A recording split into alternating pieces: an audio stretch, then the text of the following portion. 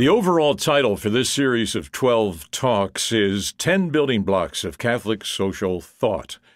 I say social thought, not social teaching, because I want to take a longer view and wider focus than does the body of doctrine that we call Catholic social teaching. That term normally applies to papal and episcopal teachings, encyclicals, special pronouncements from the Vatican, and that sort of thing.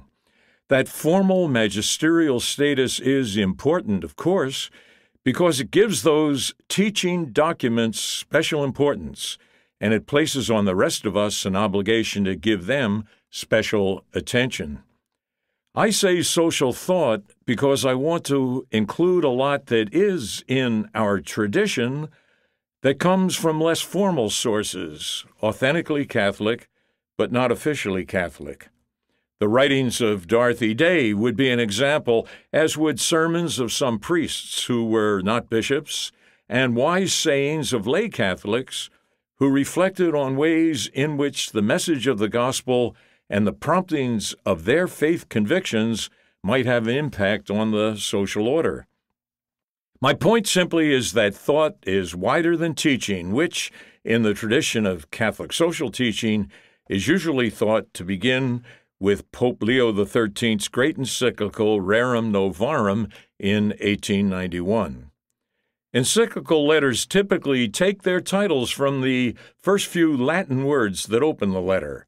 You can think of an encyclical as a letter that is intended to get around, to make the rounds, not just of the Catholic world, but to touch the minds and hearts of all men and women of good will. This particular letter, Rerum Novarum, has the English title On the Condition of the Working Classes, and that was an important consideration in 1891 when socialism was a threat to the Catholic faith and, in the minds of many, a quote-unquote solution to the struggles that workers were facing. Encyclicals tend to address questions, often called social questions, that can be answered in the light of faith. Our official teachers, the Pope and the bishops worldwide, will speak to these questions and offer principles, not specific programs, but faith-based principles that can offer guidance to the human community as it tries to work its way through the problems, as it seeks to find answers to pressing social problems.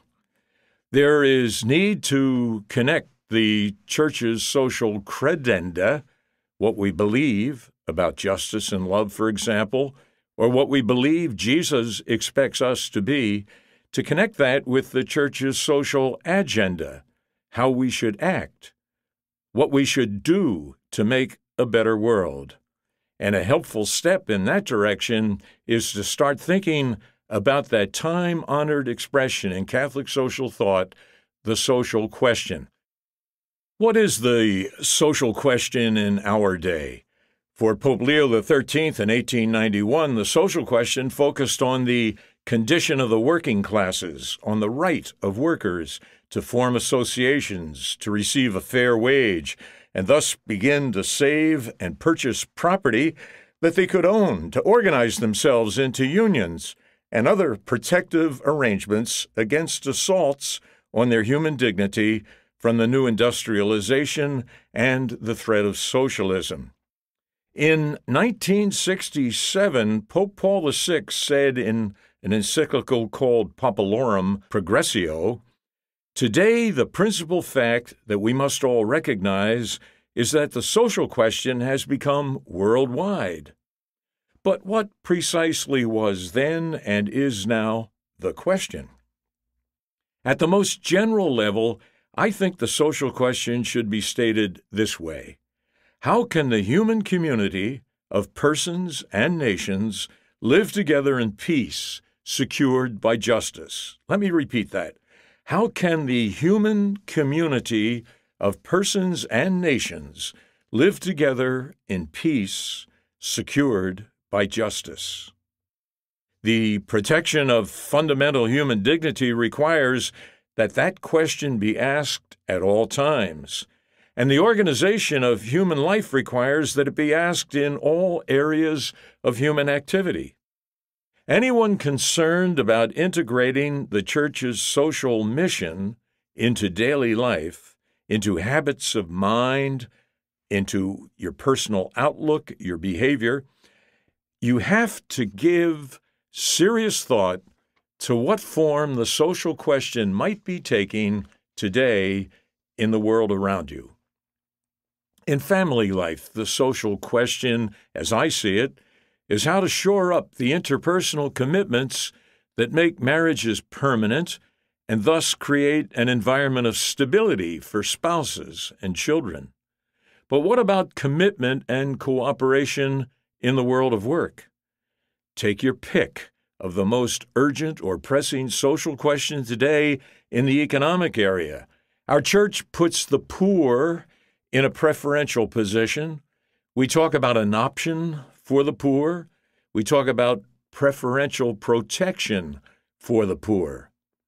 As economic life grows more complex, the danger of damage to human fulfillment and dignity rises accordingly. But the economic organization and the task it exacts can stifle human initiative. Now, this is the stuff of good social questions. Another formulation of the social question in the economic sphere would ask how we might contain the virus of materialism in the world community and in all its separate political and familial parts. In Pacem in Terris, Pope John XXIII remarked that women, and I'm quoting, will not tolerate being treated as mere material instruments, but demand rights befitting a human person in domestic and public life. The contemporary workplace, I would suggest, poses threats to reduce both men and women to mere material instruments. But with an eye to women at work today, we might ask, in our effort to articulate the social question, what is the meaning of woman in any society? Why is the value of woman an issue in contemporary society? Why is it a struggle today for women to assert their rights and assume duties worthy of their full human personhood? Everyone in the Catholic faith community should have something to say about the social question, raising the right questions, forming workable answers. All of us should be concerned about that. And we should, of course, get to work on the personal task of making sure that our personal values are right, that we keep the commitments we make, that we respect life in all its forms, and that the territory between our ears and under our feet can, so far as it is in our power to choose, be marked by the reign of justice and peace. But that is not enough. We have to move outward. We have to avoid the trap of withdrawal from the fray. Every significant social question can be traced to fault lines in human institutions. Only by working within those institutions can the fault lines be repaired.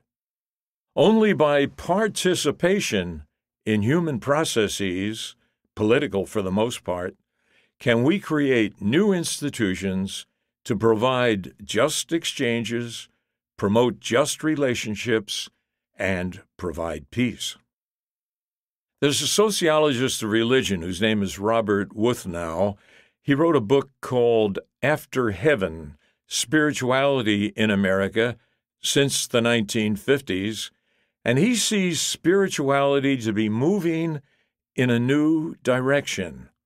He describes a shift from a spirituality of dwelling, with an emphasis on habitation, to a spirituality of seeking, with an emphasis on negotiation. The dwellers relate to sacred space, cathedrals, for example. The seekers search for sacred moments that reinforce their conviction that the divine exists, but these moments are fleeting. Rather than knowing the territory, people explore new spiritual vistas, and they may have to negotiate among complex and confusing meanings of spirituality. Now, for the seekers, rather than being in a place that is by definition spiritual, again, sacred space, a cathedral, for example, rather than being in place that is by definition spiritual, the sacred is found momentarily in experiences as different as mowing the lawn or viewing the full moon, says Wuthnow.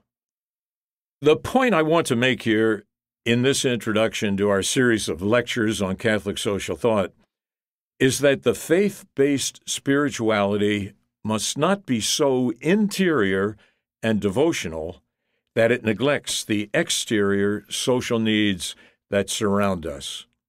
We cannot neglect the social questions of our time.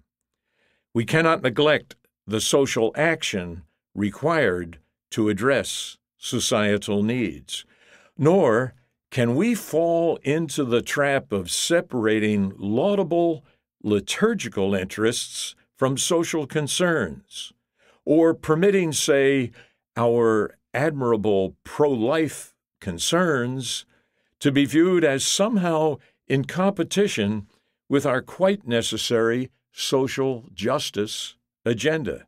Regrettably, that happens, and it should not. An expression that you will sometimes hear is the social apostolate. Now, this means the ministry, direct or indirect, that is aimed at helping the poor escape poverty. It's aimed at protecting the weak. It tries to promote justice in all human relationships.